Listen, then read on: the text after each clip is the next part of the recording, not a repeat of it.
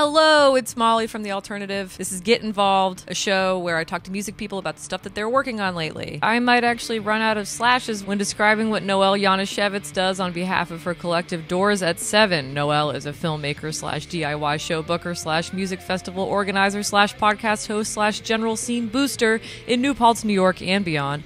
I interviewed her about how she turned what was initially a documentary about the music scene she loved into a full-fledged community that keeps the rock and roll rolling. And I met her ferret.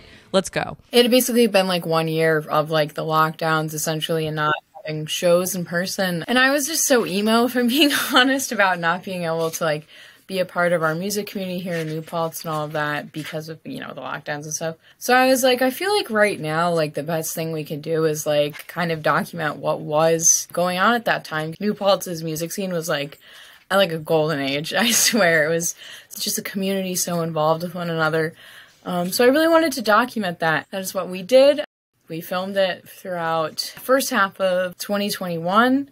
And then for the premiere of it, we hosted a 2-day music festival, which is what got me into booking shows, essentially. So I assume was that like super crash course and like everything you need to do to book a show for a 2-day festival? I had never even booked like a house show before, so I don't know why I was like, yeah, a whole music festival, I can for sure do this. But I had reached out to Caleb from Crossroads, who ran the Crossroads house here in New Paltz. And I was like, hey, I would love some help planning this. Him and a couple of his friends helped me plan it. We did it in Kingston for 2 days. We had local vendors, art vendors come at it. We had food vendors too. It was really great for the first year. And then I was like, you know, I don't want to stop doing shows, so then I started doing them at my house in New Paltz. I've never hosted a show myself. Like what kind of goes into it, and you know, what does it take to throw a successful house show? Communication. That's the one thing I always say to everyone, because you know, like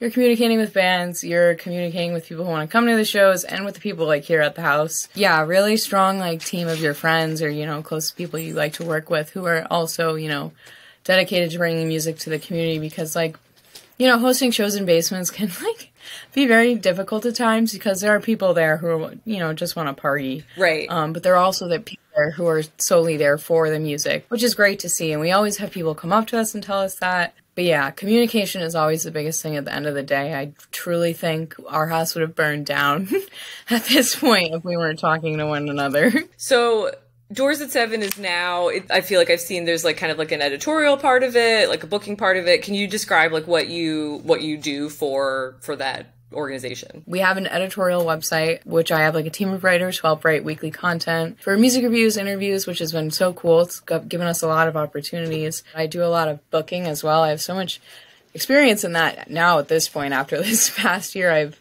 done so many shows. So we also offer booking services. So I try to book shows in the Hudson Valley in general, not just New Paltz, because I feel like that really widens it and helps other touring bands as well as the local bands. Like touring bands hit us up. Oh, so sorry. Oh my gosh. So cute. I love ferrets. No, I did not think she was just going to jump right up. Oh my gosh, what was I saying? Oh yeah, so we've also been helping people book their own tours, so that's been really cool too. And we also have a podcast. Amazing. Yes, it's called Sleeping DIY, and what I try to do is when a band comes to play at our house, we also have them come on the podcast too. So it's really a chance to like really connect with the bands that are playing here. Neat. Okay, so you're busy. Yes. I feel like I never have time for myself these days. I would love to ask just what is the vibe of like the New Paltz / like maybe Hudson Valley music scene in general right now? I'm honestly just so excited to see how much live music is in the area again. There are so many independent like DIY spaces popping up, not just here in New Paltz, but like the Albany music scene here in the Hudson Valley is also so prominent, and I've like made some really great connections there, especially with Rachel Freeman, who runs Bird House. Like I have to attribute her to like any success I've had in Albany because she's been such a help there. Everyone is just trying to help each other succeed, I feel. Like I can reach out to someone from, you know, the Albany scene, for example, and I'm like, hey, I've got these bands, but there's nowhere in New Paltz, anywhere in Albany. And most of the time people are really willing to help. which is really great to see. And there's people who come up at the shows too, and they're like, we want to be a part of this. Like, we just don't know how. We'd love to help out. Like, this is just amazing. And it's been so cool, like, to have the support. Any like recent shows that you've put on that you, you know, thought were especially like fun or interesting? In February, we hosted a punk prom. So we had advertised it as that, because like I've seen like DIY proms and stuff like that before. It's like nothing new, but I'd never seen it in New Paltz. So I was like, we should just do this out here, like at our venue. So many people came. It was honestly crazy. Like, it was probably one of the biggest shows when we like did the math of counting how many people were probably at the house. It was like over 300.